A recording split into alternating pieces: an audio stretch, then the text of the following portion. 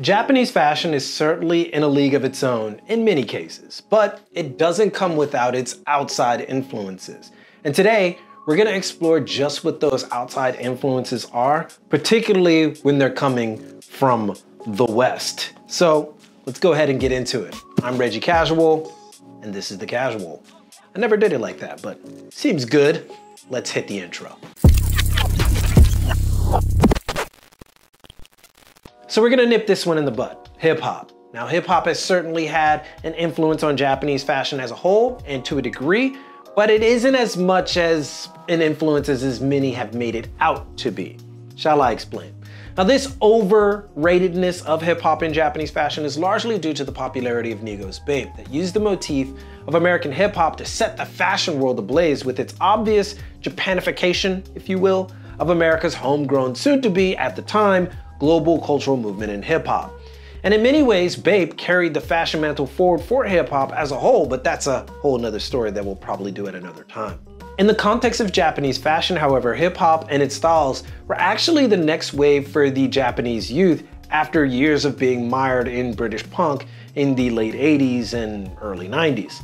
Hiroshi Fujiwara often talks about how he convinced Nigo that hip hop was the path forward and to focus his efforts on that and commodifying it, which was, in hindsight, great advice. In the context of all of Japanese fashion, however, hip hop takes on a noticeably late 90s look. You got baggy pants and the old New York Wu-Tang styles are still quite popular in Japan today. Sub-labels like Miharu Yasuhiro's Mine and Magic Stick Entertainment noticeably take up that mantle, styling the Japanese way as far as hip hop is concerned. And there are more than a few Japanese secondhand shops that dabble in hip hop exclusively. So while hip hop is certainly known in Japan and it has a sizable movement, the influences of other styles probably have a leg up on it, especially this next one. And that is English workwear. English workwear is also one of those underrated or understated influences in Japanese fashion, but it has its roots strewn throughout many different brands in Japan. While British workwear brands have been sparsely represented, the brands themselves, the adoption of British workwear silhouettes are incredibly common in the country. Brands like Engineered Garments and stores like Hummingbird's Hill do a fair job in representing the work styles promoted in the UK, with a Japanese twist of course. And English brands like Trickers find a great home in Japan and often have exclusive collaborations with not only other brands, but stores themselves. In fact, one of the most prominent influences of Japanese fashion is the work of Nigel Caborn, whose brand of punk-infused British workwear is wildly popular in some Japanese fashion circles to the point where it's incredibly difficult to purchase on the rack, like at retail. The fact that it has been selling out for years to this day with next to no marketing is a testament to the brand's influence and popularity in the country of Japan. That said, British workwear is an integral part of Japanese fashion as a whole, and the influences can be seen pretty much everywhere if you're willing to look. But obviously it doesn't stop there. You know, we talk about like menswear, suits, tailoring, and say that the best comes from Italy and the UK, and while both have phenomenal reputations and deservedly so, imagine a place that takes the experimentation and innovation of Italian bespoke, mixed with the conservative, classic, and durable structure spearheaded by the British, and imagine if that place took all those aspects and traits just as seriously as the origin countries. You would then have Japan. Seriously, menswear in Japan is sort of the unspoken ugly duckling in Japanese fashion. It's not ugly by any stretch, but it just gets less attention due to its more bold and exciting street fashion cousin, because that's what everybody knows about Japan, street fashion in Japan. But make no mistake, Japanese tailoring and suiting is some of the best in the world, and largely because the Japanese tailors learned it from the best. See, it's not uncommon for Japanese tailors to train in Italy and the UK for years, only to come back to Japan and put their talents to the test. And because of that, Japan has some of the most knowledgeable and gifted tailors on the planet.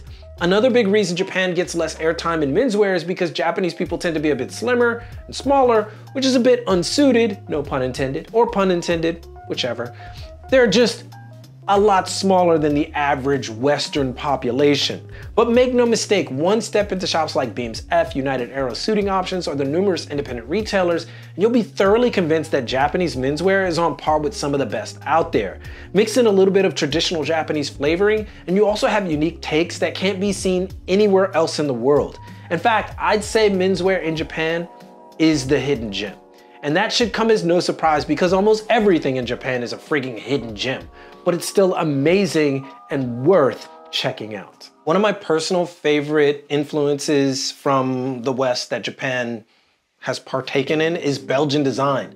And that becomes increasingly clear once you start looking at designer fashion. The popularity of designs of Margiela, Martin Margiela, Ann Demeulemeester, Dries Van Noten, and Raf Simons are incredibly noticeable once you inch past the barrier that connects the Harajuku street styles to the more ritzy cousins in Omotesando and Aoyama. Now, if you don't know those areas, Omotesando and Aoyama, don't fret. They're just areas in Japan that have a more upscale designer look when it comes to fashion. However, I will take you to those places in a later episode. But more on this Belgian design influence. Japanese designer labels like Color, Sakai, and the well-known Undercover aren't shy about these Belgian influences. In the case of Undercover, Jun Takahashi himself credits the designs of Martin Margiela and Vivienne Westwood, but we're not talking about her right now, and inspiring him to pursue a career in fashion.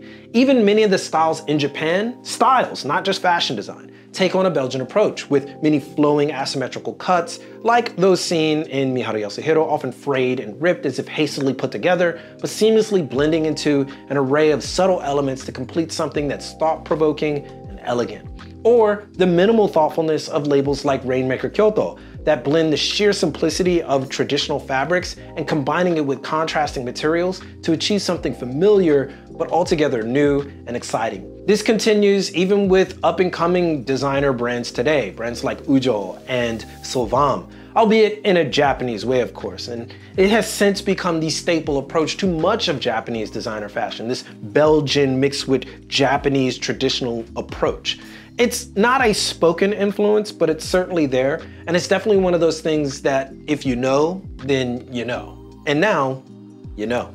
We have two more on our list, but before that, let's get in a word from our sponsor, Squarespace. A big part of fashion is community, and building a fashion brand or any business requires a strong one. That's why using Squarespace for your new website might be the way to go. Besides being packed with great website templates, built-in SEO and analytics, Squarespace's new members areas make it easy to create, foster, and grow a community of true fans. Give back by giving members exclusive content, discounts, and much more, all while monetizing your business. So use our code squarespace.com/thecasual to save 10% off of your first website and let Squarespace help you build your brand, business, and community. Now, our second to last on this list is Americana. Of course, right? This is the one all my American brethren were expecting and hoping I didn't skip just because I'm in Japan, I don't want to give it a list. That would be sacrilegious if I didn't mention Americana. See, the influence of American classics like Rebel Without a Cause certainly had an impact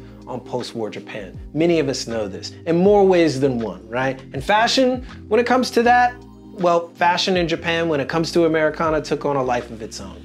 We really don't need to go too far into the detail as there are literally hundreds of videos on YouTube about Japanese Americana and its history, even from THECASUAL. But what can be said about the influence of Americana is that it's enduring and constantly evolving. And while many will certainly and rightly point to classic Americana styles involving denim and Southwestern inspirations, 90s outdoor and college prep Americana are also hugely popular in Japan. In fact, the de facto term in Japanese is American Casual for many of the styles that replicate or are influenced by American fashion. In the late 80s in Japan, American casual was entering its prime and became so much of a fixture in fashion that the term shibukaji was adopted. Shibukaji is a portmanteau of the words Shibuya and casual. Shibukaji style was inspired by the relaxed styles that came into vogue during the late 80s and early 90s in America, and the Japanese just picked it up as well. And this became a major component of what followed after, with Japan adopting American street styles. So you see, kind of like there's this ebb and flow of adoption and then flipping it the Japanese way. So this form of Americana wasn't just simply denim and workwear, but actually a more relaxed approach that still prevails in Japan today. You see it all over the place. In fact, Uniqlo's entire MO is basically the Japanification of American casual, which is a testament of Japan's enduring fascination of American lifestyles. But while Americana is certainly a huge influence on Japanese fashion, the influence that tips the scales in Japan's favor of trying all these different kind of machinations has to be British punk. The advent of Vivienne Westwood notwithstanding, because they love her here, the entire movement of punk was the wave that perfectly aligned with the youth culture of the 80s all the way into the late 90s in Japan. You're talking about brands like Neighborhood, Undercover, Visvum, Hysteric Glamour, Sakai, Miharu Yasuhiro, Double Taps, and even Bape owe a lot of their influence to British punk. Now, this clearly wasn't in the aesthetic of every single one of those brands, but it rather pointed to punk's disruption of the status quo, and all the aforementioned brands, more so the aforementioned brand runners, did just that. They changed how Japanese fashion was worn and expanded the idea of wearing whatever the hell ever. But perhaps no Japanese designer embodies this better than Junya Watanabe. Now, forgive me for not using someone like Takahiro Miyashita or Jun Takahashi or even Rei Kawakubo in this instance, but Junya's brand of practicality yet daring is so easily seen as a translation of punk through the lens of young Japanese growing up in the 80s and 90s that it has to be mentioned and it has to be admired. But perhaps it's because even today, Japanese designers and fashion enthusiasts still invoke punk in large numbers. The idea of wearing you and committing to your own aesthetic and trying different things and going against the status quo, especially in street fashion, is so prevalent in Japan that it's noticeable to anybody visiting Japan if they're paying attention to fashion and style. And to be honest, the UK doesn't get enough credit when it comes to Japanese fashion because of the popularity of bigger brands. But the entire motif is from that country. Like, the entire idea is Japan intermingling with British punk, Japanese design, intermingling with that and creating something that's just so dazzling to see that once you know it and once you see it, it's hard to ignore. And that's what we got for today. However, Japan has countless other inspirations we will look to explore in the future, so why not suggest some of those other things, brands or topics you'd like to explore in the future in the comments. Or better yet, if you're feeling froggish, answer our question for this episode. What style influence do you think Japanese designers, fashion enthusiasts, and brands have done exceptionally well? Let it all be known. Or at the very least, drop a like, hit notifications, subscribe, but most importantly, keep it locked right here for all of your info on international fashion culture and business from Tokyo. It's your boy, and keep it casual.